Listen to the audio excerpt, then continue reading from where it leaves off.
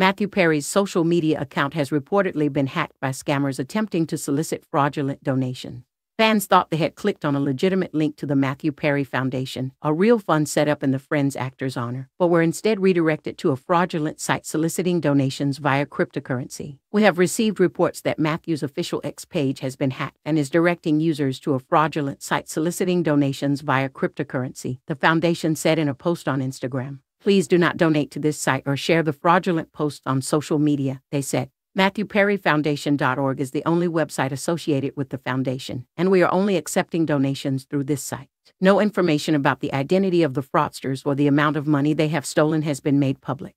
Fans of the late Friends actor on Instagram were shocked by the callousness of the criminals behind the hack.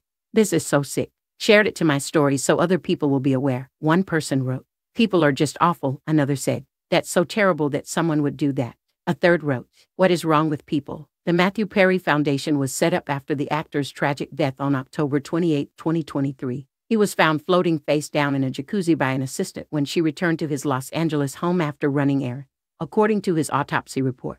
The assistant plunged into the hot tub, pulled him to the stairs, and called 911, but he was pronounced dead at the scene. The coroner ruled in December that Perry died by accidental drowning due to acute ketamine overdose. Ketamine is used to treat depression and can also be taken as a recreational drug.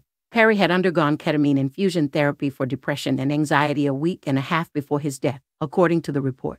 However, the ketamine in his system at the time of his death could not be from that infusion therapy since ketamine's half-life is 3 to 4 hours or less, the report said. Other contributing factors to his death included drowning, coronary artery disease, and the effects of buprenorphine, an opioid-like drug used in the treatment of opioid addiction as well as acute and chronic pain, the Los Angeles County Medical Examiner wrote.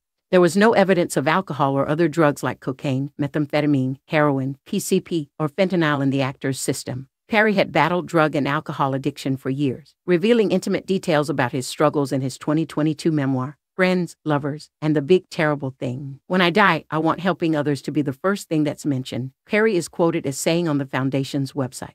"Addiction is far too powerful for anyone to defeat alone. But together, one day at a time, we can beat it down." Perry starred in the timeless sitcom Friends for 10 years as it aired from 1994 to 2004. The comedian's friends insisted that he was clean and sober in the final years of his life, and he was known for being active at his home in the Palisades.